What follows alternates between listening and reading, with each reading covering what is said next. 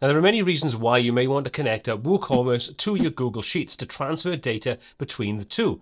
For this example, we're going to say when someone actually places an order, we want that information, or at least some of it, to go over into Google Sheets, and then we can use that for various other purposes. So we're going to need a couple of tools to do this. First of all, we're going to need a website with WooCommerce installed and set up.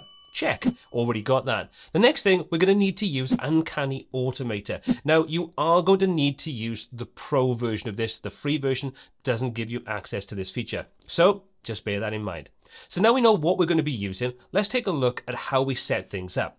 First of all, let's hop over into my Google Drive, and I've created a standard Google Sheet, and inside there I've got 5 different fields, and I've created one sheet called Orders. So now we've got that side of things set up. Let's hop over into WordPress. Now, I've already installed Uncanny Automator, the free plugin and the pro version. I've put my credentials in and I've connected everything up. You're going to need to do the same thing. It's very, very simple. So now we've got those 2 plugins installed. The next thing we need to do is go ahead and set up the automation.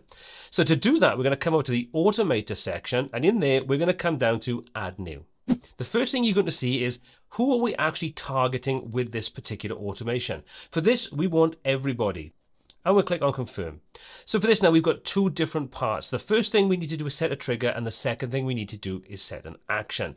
Let's give this a name first of all. So the first thing to do is set the trigger. The trigger is what do we want to happen to actually cause the action to take effect. So for this example, we want to be using WooCommerce. Then we've got a range of different options for what the trigger is going to be. For this example, we're going to be using the guest completes, pays for, lands on a thank you page for an order with a product. So let's select that from there. We'll give that a second or so, and then it says, right, okay, what's the trigger condition? We told you what we wanted to do. So you can see we've got pays for, but we can choose from 3 different options. For this, you can see we've got the option pays for, or we've got the option to completes. Now, this is the sort of thing you want to take note of. Pays for means that if someone pays for this and the order doesn't get completed, they will still be added to that Google Sheet. In this example, we only want people that have actually paid for and the order has been completed, shipped, and everything else is done. It's up to you which way you want to work with this. We're going to choose completes, and I'll show you the difference later. So once you can see that'll say completes, we can click on save. And now we've got the option to say, well, what product or products do we want to target? If we open this up, you can see we can choose any of our individual products. But for this example, we want any product. So we're going to choose any product from that list and click on save. Okay, so once you've done that, the next thing we're going to do is set the action. This is what's going to happen when that trigger is set off. So let's go ahead and add an action. Now this is where we can choose what we want to integrate it with. Now you can see we want Google Sheets, and currently we're not connected to that. So let me show you how you connect things up. We'll choose Google Sheets as an option. Now we're going to go ahead and connect our account. So let's click on the option to connect.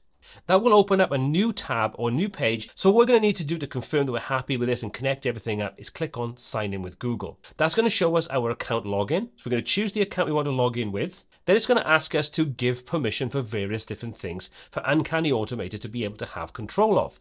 So you can see the first couple are pre-selected. However, the final 2 are not optional. We have to choose them.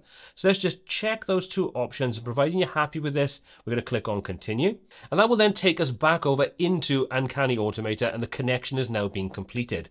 So you can see we can choose between create a row in a Google Sheet or update a row. Now we only want this to happen when a new order is placed, so we want a new row in our Google Sheet. So we're going to choose that option. That will then go ahead, using the connection we just set up, connect up and show us what spreadsheets we have available. Currently, I've only got that one, which I've just shown you, and we can then select a worksheet. So for this example, we've only got one, which is called orders. So we'll select that from our list. And then you can see we've got this columns. What we need to do is click on Get Columns, and that's going to go ahead, look at our spreadsheet that we've created in Google Sheets, find out what column names are in there, and then we can map them to the information from WooCommerce. So you can see there's our 5 different columns. Now we need to go ahead and map everything out. To do that, I'll show you the first one, and then you can kind of just repeat the process with the relevant data for the other 4 or however many you've got in your setup. So we're going to click on this little star icon. That will then open up a drop down. We want to use our trigger as the data source. So we're going to choose that from there. And then underneath, you can see all of the data sources we have for an order are going to be listed. So right the way through to your billing information, your shipping information, the order ID, and so on and so forth. So for this, we want the first name. So I'm going to be using the billing details because generally that's what we're going to want for the actual first name and surname. So I'm going to say billing first name. I'll select that from there, and that now fills that out. So I'm going to repeat the exact same process for these other 4 fields very quickly so you don't have to watch me doing it. Okay, so I've gone ahead now and I've pre-filled everything else out. We need to go ahead, click on save, and that's the setup complete. There's one other thing we need to do before this will actually start working. If you look at the right hand side, you can see this is currently in draft status. So let's go ahead and activate this. And now what we can do is we can go ahead and test it out. Now, bearing in mind, this is set up for a guest. So we need to be a guest making an order, not a logged in user.